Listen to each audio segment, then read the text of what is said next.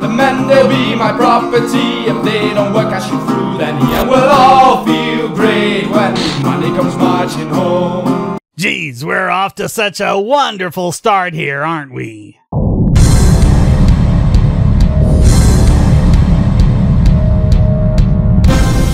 Good morning, America. Big story this morning as the Agriculture Incorporation declared exclusive rights for the oxygen their plants produce.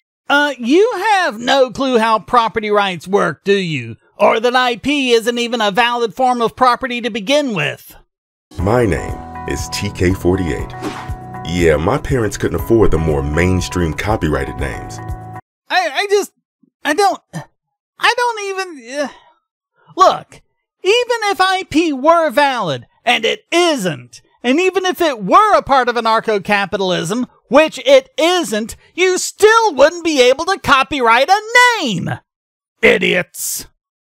In other news, another Disney facility was allegedly attacked by the Louis Vuitton Air Force.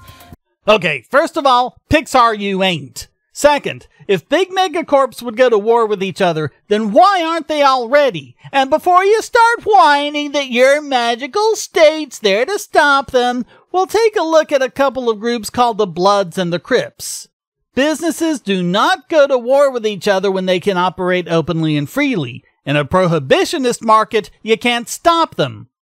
The thing is, war is expensive. It cannot be done profitably. And it requires a lot of personnel, and who on earth would sign up for it absent a government? Governments can wage war because of taxation, money printing, and conscription. Wars cannot be waged without some combination of those three.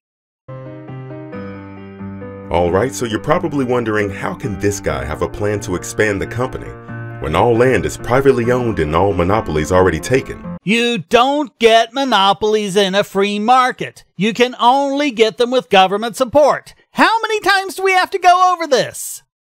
Well, the answer is North Korea. What the hell is a North Korea? Can we sell that? No. It's a statist land, not privately owned by anyone. If we could take control of that land, we would have total monopoly of the entire market for 23 million people. I can't even fathom how their thinking must have gone wrong here. I just have one problem. What about the non-aggression principle? I'm glad you asked. See, in 1950, North Korea invaded South Korea, where there are now McDonald's private properties. So they technically broke the NAP first. Just how do you morons think the NAP works? Hey, MB77, have you seen that new thing from NSA Corp?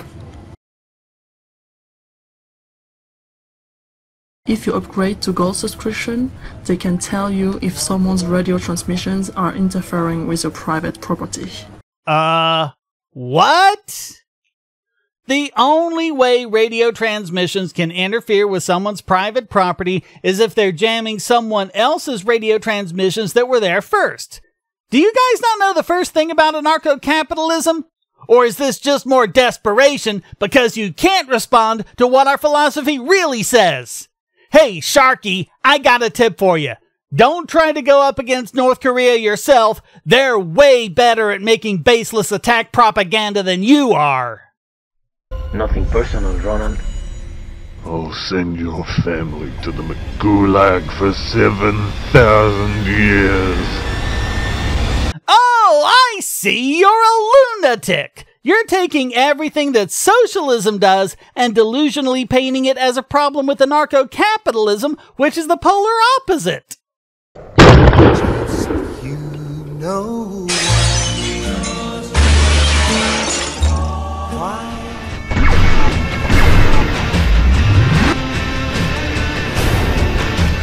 Yeah, you're not the Wachowskis either. Textbook case of trying too hard. I'll get you, Burger King! So if you're wondering how this so-called movie ends, well, that's it. It doesn't really have an ending. It's not only lying propaganda designed to poison the well against the NAP, it's badly written propaganda at that, with terrible dialogue and no actual story structure whatsoever.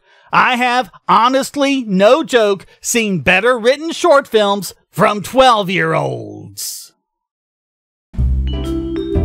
Hey, if you enjoyed this video, why not hit like and subscribe? And to make sure I can keep producing content, support this channel by becoming a patron. And check out all the other great content here, like this video selected especially for you.